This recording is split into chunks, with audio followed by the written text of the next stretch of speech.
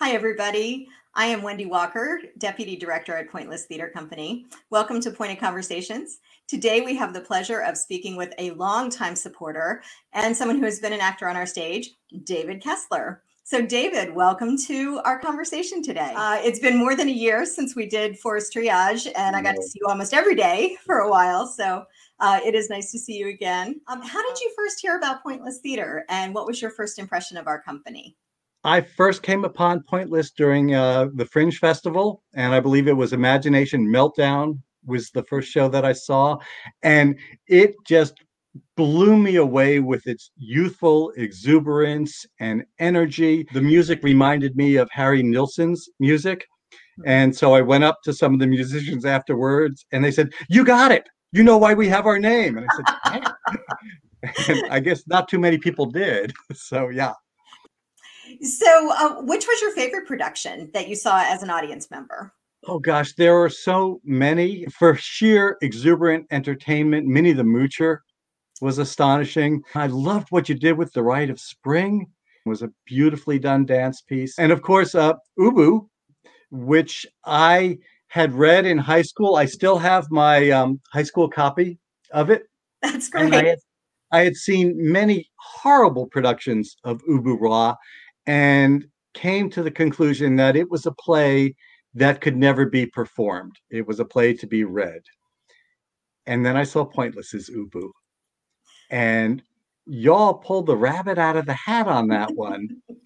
The costumes. They had a sense of decomposition before your very eyes as you were watching it. And the facial makeup, which also matched the costumes, was astonishing. But the movement work, so many Pointless productions are as much about movement as they are about words. And since Ubu is such a wordy play, the melding of the movement with the language was absolutely gorgeous, just gorgeous. Alfred Jarre wrote Ubu, started to write it, I believe, as a teenager to mock one of his teachers who was an autocratic idiot. And Ubu Wa is about a very stupid, yet highly self confident, boastful idiot who wishes to be a dictator, an autocrat, and succeeds astonishingly, um, wreaking havoc upon most of Europe. Now, I'm not saying there's any relevance to 2016 or today, but golly, make of it what you will. We did happen to use an actual toilet on stage. Do you have any memories of how that affected you as an audience member seeing that? Well, the very first word in Ubu Wa is shit. And shit plays a big part of Ubu. So a toilet is a very important aspect of Ubu Wa, as is fecal material, which seems to spew from Ubu, his wife, and envelops the entire world. Um, Actually, when I was in college, I found a discarded toilet, which I brought into my dorm room, and we lined it with plastic and turned it into a punch bowl. So there you go. That's perfect. So in Forest Triage, you played a lead character. What was that process like for you?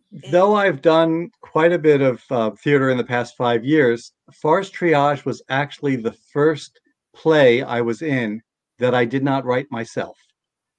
And I had some trepidation about doing that. When we had the first workshop, the read through was fine. And then we went in to do the physical aspects of the workshop.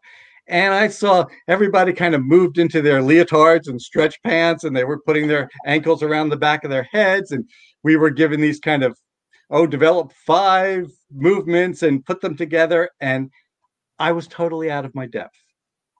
I love Pointless so much.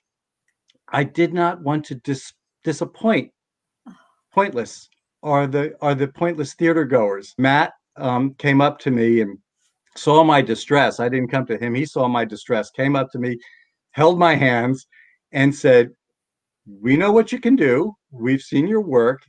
We want you for this role. We will do everything to make this role comfortable for you and you comfortable for it and to make you a part of the company. And I was so moved by that. I was brought into the community, and there were all these incredibly talented young people. And they kind of looked to me, since I was old, they thought I was more experienced. I looked up to them. Oh, I learned so much from them. And in the workshop process, there were things that we developed and played with that became actual elements in the play. So the collaborative aspect of a pointless show is something that I love. For all the shows that I've written myself and done myself, I've considered them collaborations. And Pointless has the same attitude towards its productions that I have towards mine, that consensus is what's important. Equal voices are what's important. Community is what's important, and feeling free to experiment and innovate. And then once the production started, the bonding that I felt with my fellow cast members was just so strong. We really felt like we were in this community, and Farce Triage is about a community.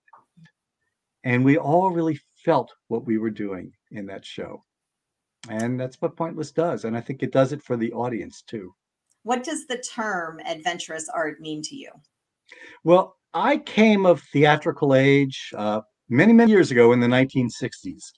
So I saw Andre Gregory's Manhattan Project, Alice in Wonderland. If you've ever seen My Dinner with Andre with Wallace Shawn, that's the groundbreaking play that they're talking about.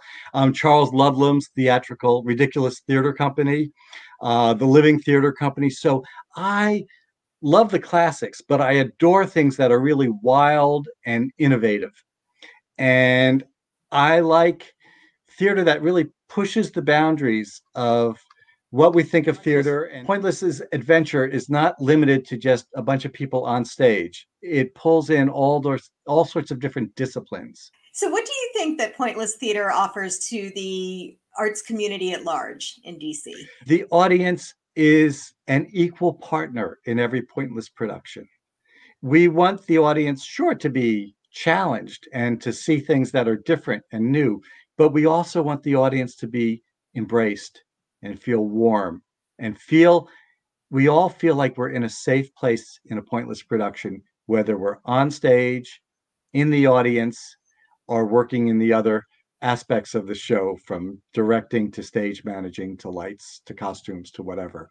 It is a sense of community that is a safe and respectful community. And that's real important these days. Pointless has been such an important part of my theatrical career, both as an audience and as a performer. I am going back on the boards in a limited way, probably next month.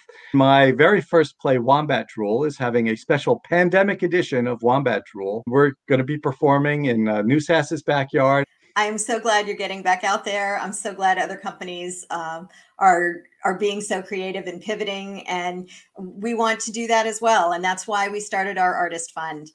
We want to make sure that as we all navigate the crazy waters and crazy times of this pandemic, that we are able to support all of the artists that are part of our Pointless family. Because as you said, once you're part of Pointless, you're here forever. Like we love our Pointless family. Thank you so much for chatting with me today, David. It was lovely to see your smiling face and hear your voice again.